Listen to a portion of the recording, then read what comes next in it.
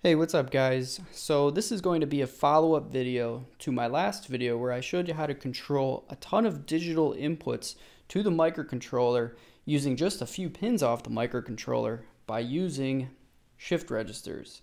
Okay, so you can check that video out. I'll have a link in the description. You should watch that before watching this. But the reason I'm making this video is because the example I showed in that last video wasn't really maybe the best example, because if you recall, you push a button and it turns an LED on. You push it again and it turns it off. Well, what if you want to sort of use this technique in making your own piano or something?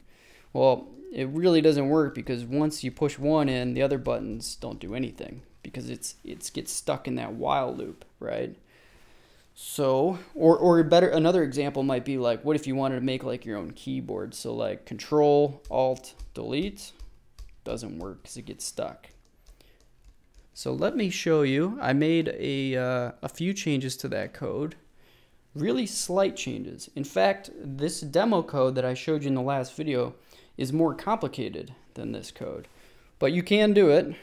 So this is the code. So now it's like a piano, and it's all in real time and it updates fairly quickly here. So you could do now the Control Alt Delete. You could play chords if it's a piano. So you could do lots of things like that. So I just want to make this video really quickly to show you how to do that and how to change the code. The circuit here is identical. Nothing's changed here. In fact, I should be playing the time-lapse build of this circuit, because I was just reading the comments today and I noticed there was still some confusion on how to do this, and I think this is probably more practical than the example in the last video. So, and I don't want to leave you guys high and dry. So let's jump over to the code now and see what I changed. Okay, so here's the code, and I've labeled it Shift Register Input to Piano, because that's kind of what it reminds me of. So everything's identical here. I'm going to keep going. We still use the interrupt, but instead of using the interrupt, I think a better method would be to use a timer and run it in the background and call an interrupt, okay? An automatic interrupt. So you could check out like my video on the TLC 5940 and how to use timers, and dump that in, and that would be a better way of doing it, since it'll constantly pull the inputs, okay? But using the interrupt seems to work pretty good too. So, but anyway, let's jump right down here. The changes are in the interrupt, and it's right here where it's going through all 8 pins.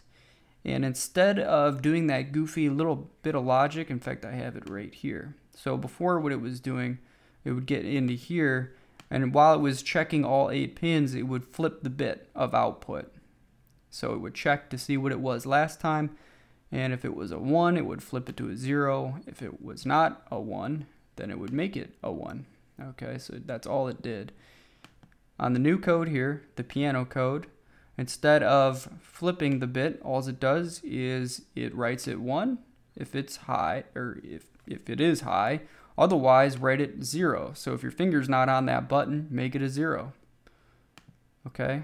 And then, of course, the other thing you have to get rid of is, you scroll down here a little bit, get rid of the while loop. And that's it. That's the only difference to the code. So anyway, I just wanted to make this video real quick because, yeah, it can seem kind of confusing, especially the way this code is written. It isn't my greatest code. So hopefully that helps. Thanks for watching.